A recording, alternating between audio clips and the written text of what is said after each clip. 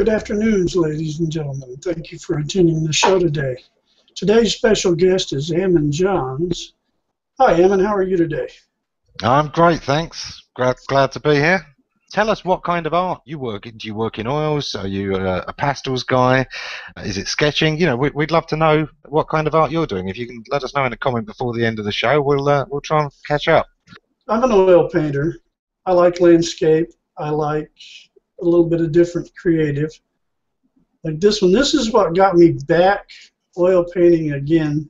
And my wife told me I couldn't paint anything else after she saw it. And this one, too, has a story behind it. This one is called Horses in Heaven. It's kind of a fantasy reality type painting. This one, it's done in oils as well. I love the feel of oils. I can paint in acrylics. I can do watercolors. I do sketching and charcoal. But oils are my favorite medium. This particular painting was inspired by another artist, oddly enough, an on-stage artist. He's a ventriloquist, and he has a regular show out in Las Vegas by the name of Terry Fator. Now, for those that don't know about Terry Fator, he has a set of ventriloquist dummies, just like Jeff Dunham. Different personalities, different. The difference is there's very little dialogue between them because his puppets sing. Now, I've always known it's tough enough to be a ventriloquist to talk and throw your voice, but this guy actually sings using ventriloquist dummies. Well, he put the dummies down, and he said he was going to do a special segment. And he starts to tell this little story about this little segment that he had in his show, that when he got booked into Las Vegas, they told him he couldn't do anymore. This is Las Vegas, boys. They just won't understand that thing here. So you got to remove it.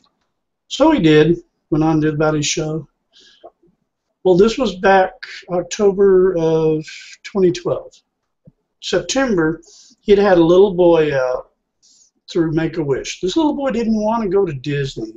He wanted to go see Jeff Fator live in Las Vegas. So Make-A-Wish brought him out there, got him the front row seat. He took him backstage. He did a private show for him, gave him some of the little stuffed puppets that he had as promotional items. And the little boy was just happy as he can be. And he went on back home, and he was terminal cancer. Well, just before the show, Terry Fator got a phone call from the little boy's parents. The little boy had passed away.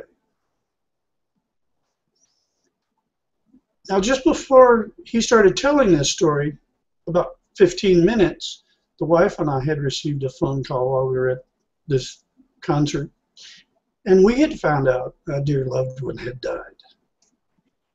So Terry Fator put this song and this piece that he had taken out from Las Vegas back into the show that night in the honor of that little boy.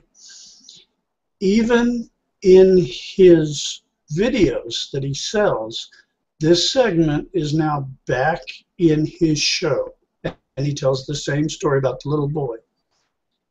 The song was called Horses in Heaven. It's about a little boy whose friend is dying, and his friend wants to know, are there horses in heaven to ride?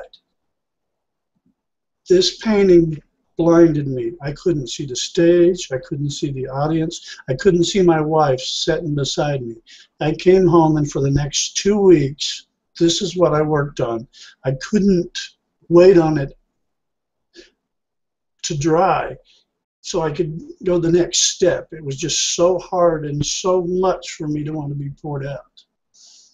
And you know, the sad thing was, is I offered this to Terry Fator through his website, but I could never get past his audience. This painting, if someone doesn't buy it before then, if Terry Fator ever asks for it, it's his. I don't care if he pays for it or not. But that's the story behind that painting. It's a beautiful piece, and your story too. Tim, if you ever give up art, you've got a job as a storyteller.